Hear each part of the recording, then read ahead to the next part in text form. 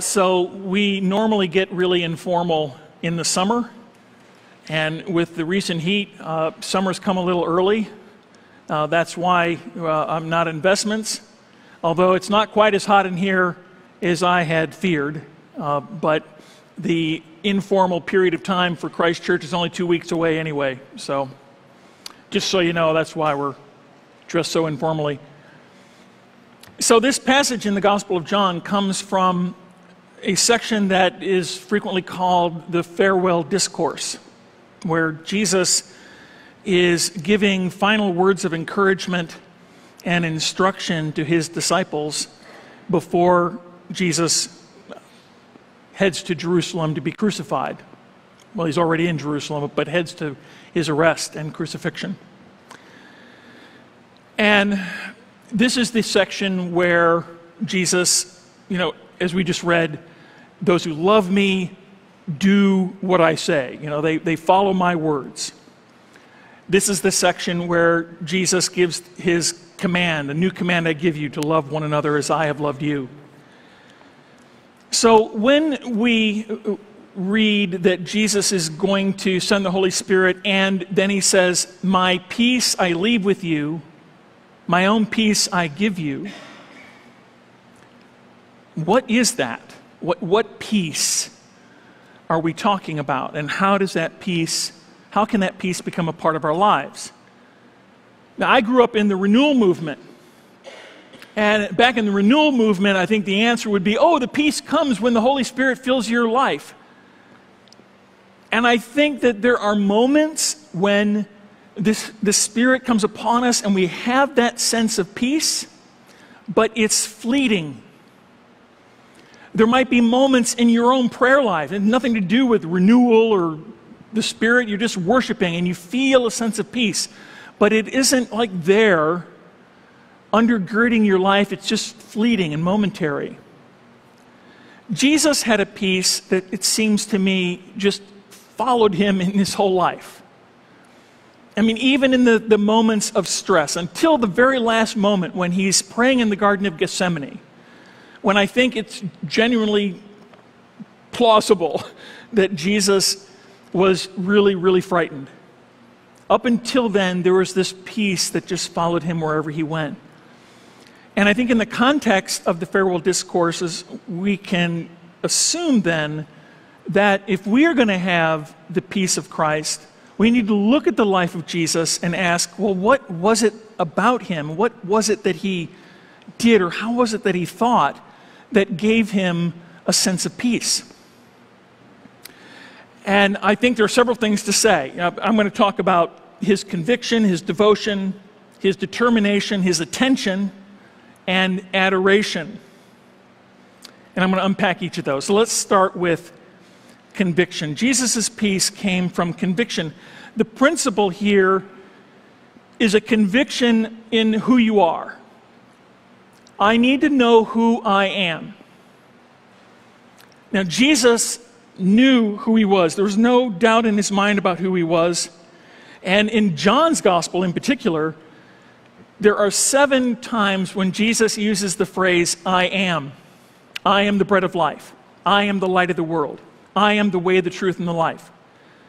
And in John's plot line, John is using these sayings of Jesus in his gospel to deliberately echo the word for God in the Old Testament, Yahweh.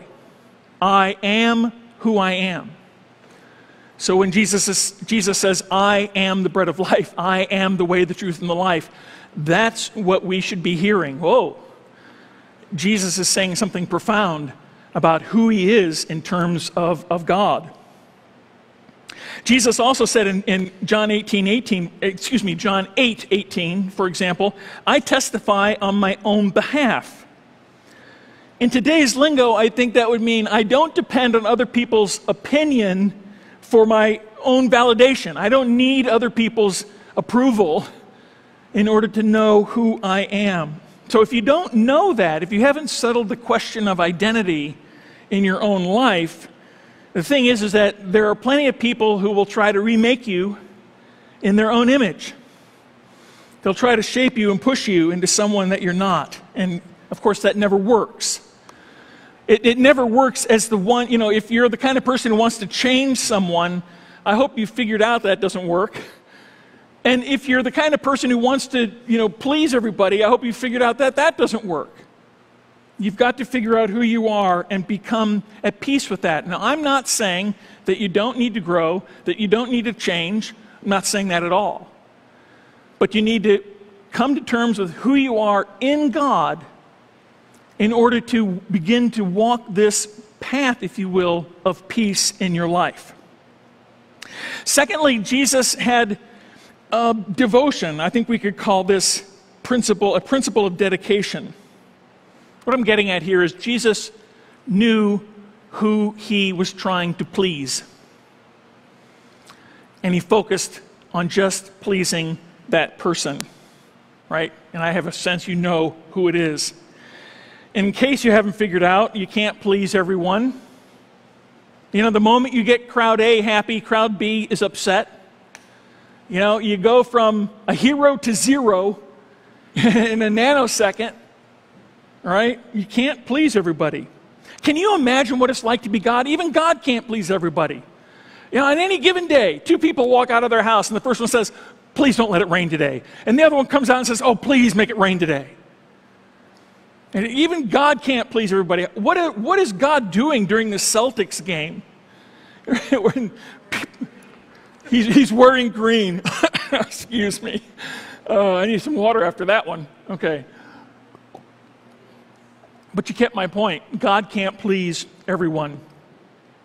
Jesus said, by myself I can do nothing. I judge only as I hear, and my judgment is just. For I seek not to please myself, but him who sent me. And in Luke, Jesus also said, no one can serve two masters. Pleasing one person also makes life a lot simpler, right? Jesus didn't stress out because he never let fear of rejection and need of approval motivate or dominate or manipulate his life. He knew who he was and who he was trying to please. So you need to ask yourself, who do you think you need to please in order to be happy? Because you may not ever please that person. So you got to understand who you are, know who you are, and you have to understand who you're pleasing. And the quickest way to answer those two questions is to know whose you are. You are a child of God. And you are deeply loved by the King. And he's the only one that you're living to please. You might commit this to memory. Nobody can pressure you into being someone that you're not without your permission. Third, Jesus had peace because of determination. I think the principle here is prioritizing your life and knowing what it is you want to accomplish. Because just like you can't please everybody, you can't do everything. You don't have time to do everything. So you got to know what you want to accomplish. Our lives are guided by priorities or pressures. Think of priorities as the things that you believe God wants you to do, and pressures as the things that everybody else thinks you ought to do. So you need to prioritize and put first the things that you believe God is calling you to do. What I'm trying to say here is that the direction of your life is your choice. By setting priorities, you can avoid what other people have called, and I agree, the tyranny of the urgent, where you just get inundated with all kinds of urgent things and not pay attention to the things that you're supposed to accomplish. Consider this. Jesus said in John 8:14, I know where I came from and where I am going. And Jesus said in Luke, I must proclaim the good news of the kingdom of God to the other towns also, because that is why I was sent.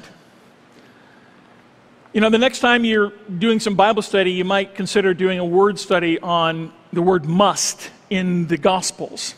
And just look up when that occurs and when Jesus says, I must, and what follows that. Another interesting word study would be to look up the word came.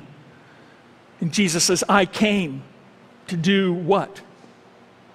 And you understand, you'll find out that Jesus was determined, he was focused, he had priorities, he knew what he wanted to accomplish. And then next, the peace of Christ came from a discipline of attention. You know, once you know what you want to accomplish, you focus on that. Focus on what's important. So you know who you are, you know who you're trying to please, you know what you want to accomplish, and now you're focusing your attention on what's important. As they say, you don't major in the minors. You're not distracted by trivia. I've learned from experience that if Satan can't get you to do wrong, he'll inundate you with all kinds of good things that you should do. And how do you prioritize those things? How can you focus on the things that are going to get you where you want to go, to accomplish what you want to accomplish? Jesus was a master at attention. He was laser focused. Think about the temptation, right? Jesus is being tempted by Satan in the wilderness. And the first temptation is, just be a sideshow. Turn these stones into bread. Be a magician. That's kind of cool. Or how about be rich and powerful? If you fall down and worship me, I'll give you all this. And then the next one is, why don't you spend your whole career proving that you're the Messiah? And you can start now by throwing yourself off the temple. And Jesus says, none of it. None of it. And look, he doesn't even waste one moment of his life proving to people that he's the Messiah. Although they often ask him to. Who do you think you are? By whose authority do you do these things? And he always answers them with these kind of cryptic answers of, look, hear what I'm saying and read between the lines. I know who I am. I know who I'm trying to please. I know what I want to accomplish, and I'm focused on doing it. When it comes to focusing our lives, I'm reminded of something that my rector growing up said to me in the months before I left to go to seminary. I don't remember the context, but it's just stuck with me. He said, Ben, we always have time to do what we want to do. We do. And speaking of focus, I think that in focusing our attention, I think the pandemic has really thrown our churches a curveball. And in the 2 years of being in lockdown and being away from church, many of us have filled our lives with other things. Understandably so. I've used many times the example of going to work out. I used to work out all the time, and I'm still trying to drag myself back there. When I was visiting my son Nick at his graduation from Officer Candidate School, I was at dinner, and a friend of his was also there. This friend was from Nick's former base in Nashville. And we got to talking about the pandemic and churches, and I was just observing that the churches in the South, the people were still going to church. And hear me out, don't jump to conclusions about what you hear next.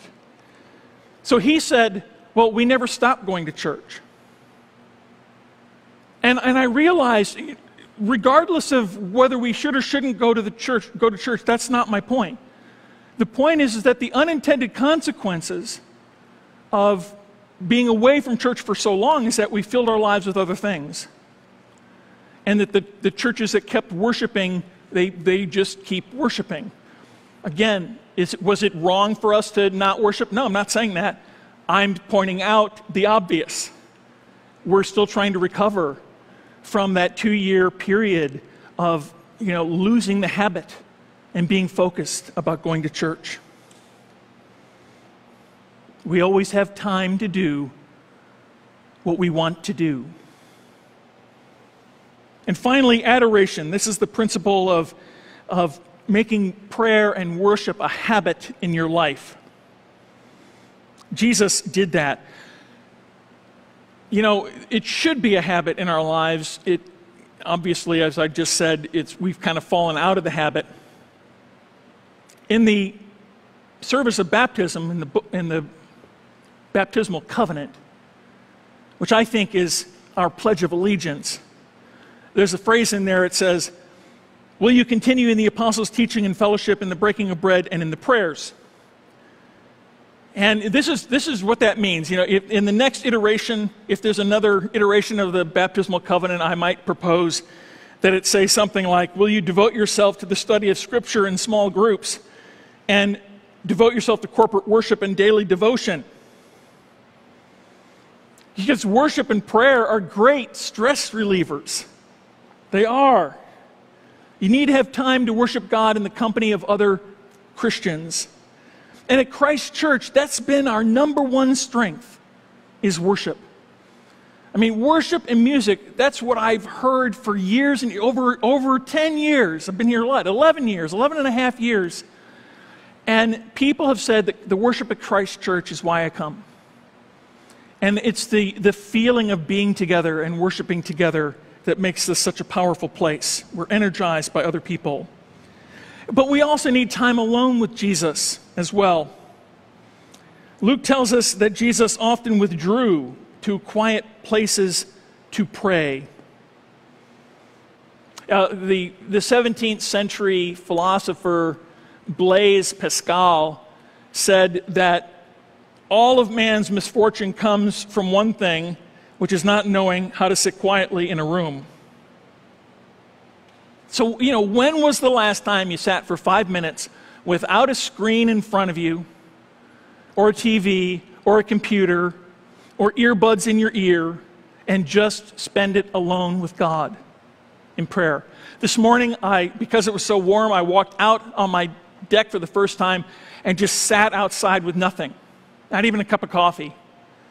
And it didn't take very long before my thoughts just turned to God and prayer. That's what happens when you spend time alone with Him.